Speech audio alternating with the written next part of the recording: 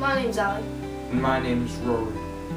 Today, we're going to be taking you on an in-depth trip into what this beautiful region Australia has to offer.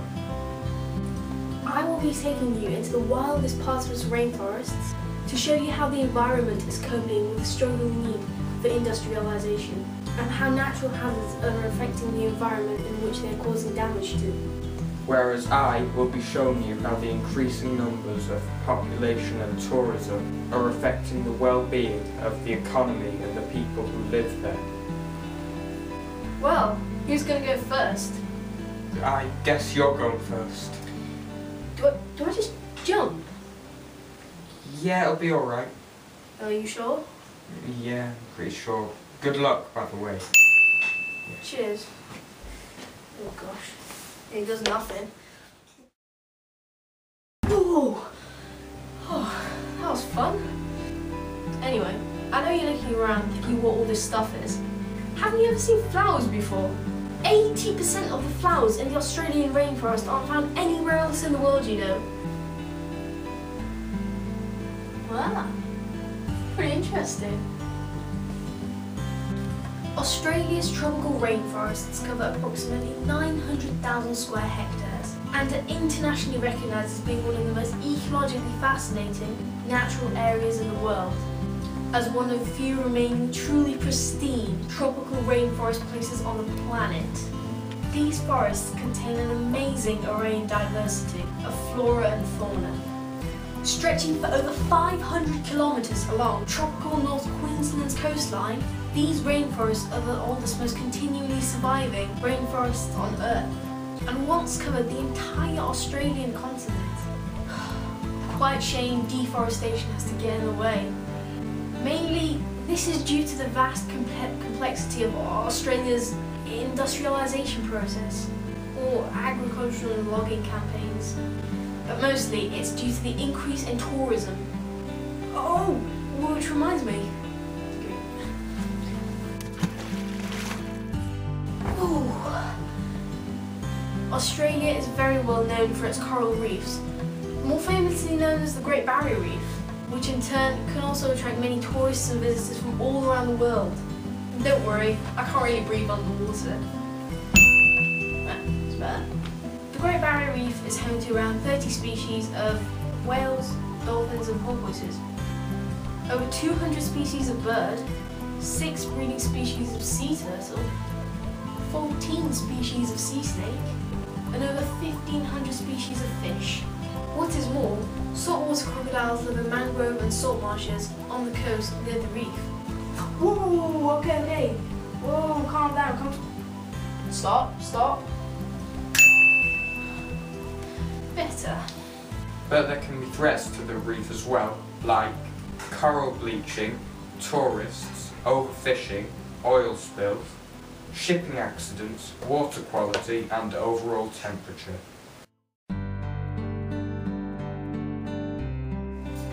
So, tourism. It may be a bit more than you might think. The value of the tourism output of Australia's Coral Coast in 2007 to 2008 was 512 million. This was 6.9% of the overall output, making it the 15th most tourist-dependent place in Australia. You could say tourism is the lifeblood of many regional areas. It creates jobs where people live and is a source of employment in Australia's Coral Coast for many people, including hospitality professionals, university students, travellers, and older Australians looking for part-time employment. Although tourism may have its advantages for the economy and raise good profit for the people who work there, if not careful, we could pollute landmarks like the Great Barrier Reef due to the large number of people who do not take care of the environment. Actions that cause things like coral bleaching are disposing of chemical waste down the drain, spilling oil into the waters when refueling boats or engines, and not disposing of waste appropriately. You get landmark attractions such as the Great Barrier Reef, Sydney, the Great Ocean Road, the Blue Mountains, Fraser Island and more.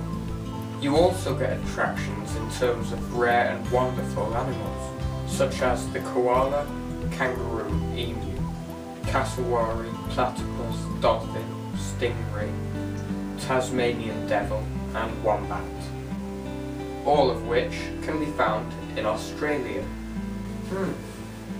I wonder how Ali's getting on in his scenario. Natural hazards such as droughts, heat waves, bushfires, landslides, cyclones and earthquakes are all events which can take place in Australia.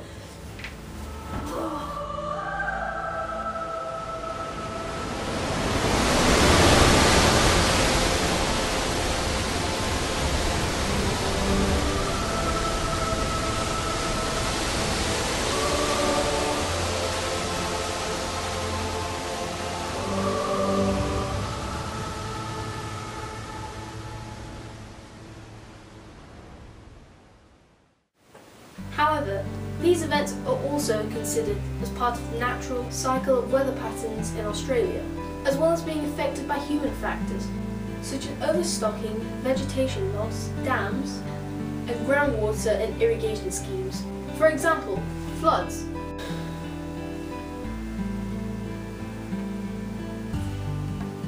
Floods occur when water covers land which is normally dry. Floods in Australia range from localised flash flooding as a result of thunderstorms to more widespread flooding following heavy rain over the catchment areas of river systems. Flooding is also a regular seasonal phenomenon in northern Australia. Heat waves.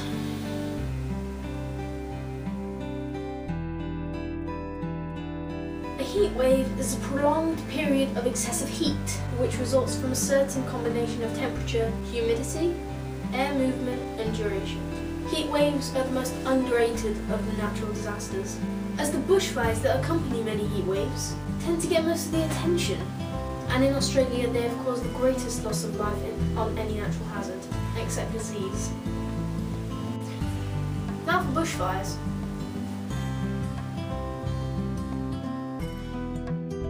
Australian bushfires can be particularly severe, as eucalyptus trees contain large amounts of oil, which can burn very, very fast and very hot. Other human management factors which have contributed to the severity of bushfires include high fuel loads, landslides,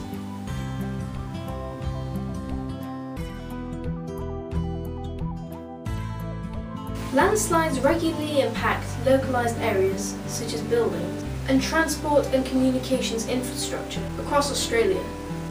They pose a serious threat to people and property, particularly when they occur suddenly and without any warning. Common types of landslides include rockfalls, debris flows and deep-seated landslides. Landslides in Australia are predominantly triggered by an increase in poor water pressure from intense short duration or prolonged rainfall, with about half being influenced by human activity.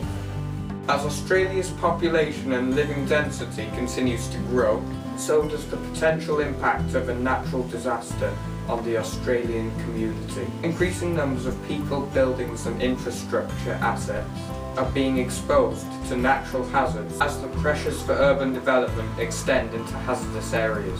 Australia's population has risen by around 12 million since 1960 to 2010. And Australia is the 52nd most populous country in the world. Its population is concentrated mainly in the urban areas and is expected to exceed 28 million by 2030.